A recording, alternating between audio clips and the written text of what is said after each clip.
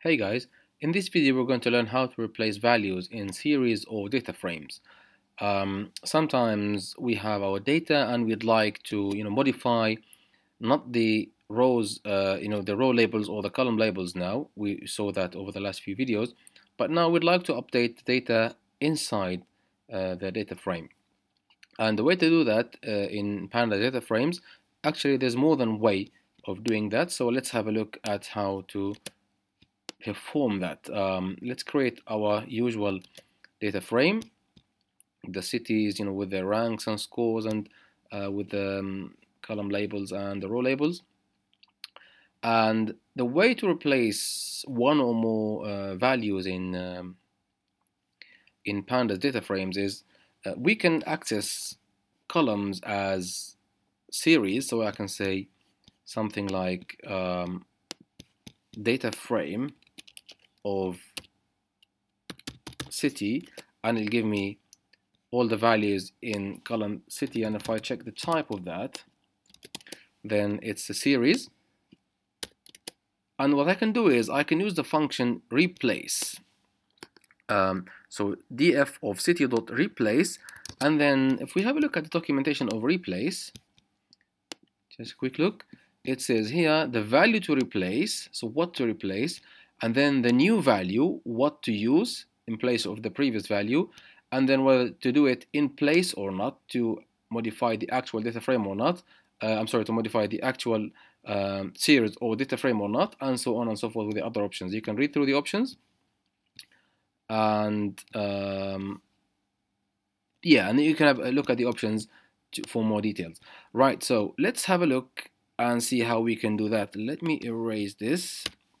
And let's say in column city, I'd like to replace maybe Rome with Napoli. If I do that, and if I have a look at what the data frame now looks like, then I notice it didn't do it in the data frame. So it only did it here, and it created a new object basically. To do that in the data frame itself, we saw here in place equals false by default, so we can say in place equals true. If we do that and then display the data frame now, we should see Napoli instead of Rome, right? So that's done inside the actual data frame. Not only this, but we can pass lists of values. So if I say, for example, in the column city, I'd like you to replace Rome and Tripoli by Napoli and another big city in Libya is Benghazi. Okay. In fact, it's the other way around, because we've already replaced Rome with Napoli, so now we have Napoli instead of Rome. So we're going to say replace Napoli and Tripoli with maybe Rome and Benghazi. So this is replacing more than one value at the same time using lists. And then when we check the data frame, we notice it has been updated. Okay, so that's one way of doing it. Another way, let's have a look now at accessing cells by their locations. We've seen this before, the iloc, the iat, and the at functions. If we have a look at the iloc, this is purely integer location-based indexing for selection by position. So I can say dataframe.iloc 0, 0, so the first row and the first column, remember, it's zero-based indexing. If I access that, then it should give me Benghazi. If I say the first row and the second column, then we should get first. And if I say the second row of index 1, and give me the fourth value, the fourth value, which has index 3, should be 63. Okay, right.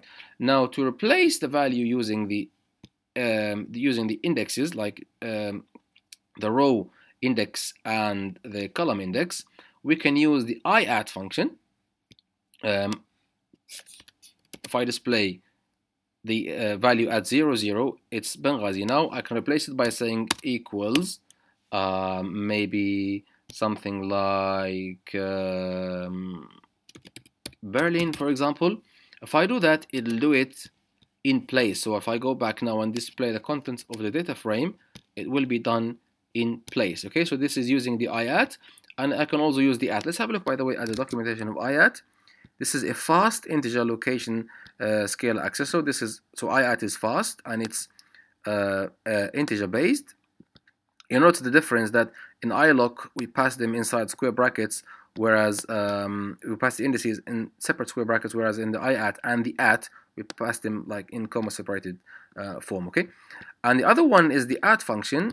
The at is fast accessor, but now it's label based. So instead of using the integer values for the indexes 0, 0, 0, 1, and so on and so forth, we can use the labels. So if I say, for example, the row label is these letters and the column labels are these attributes, I can say, for example, give me the value at row A, column city, and it should be Berlin now.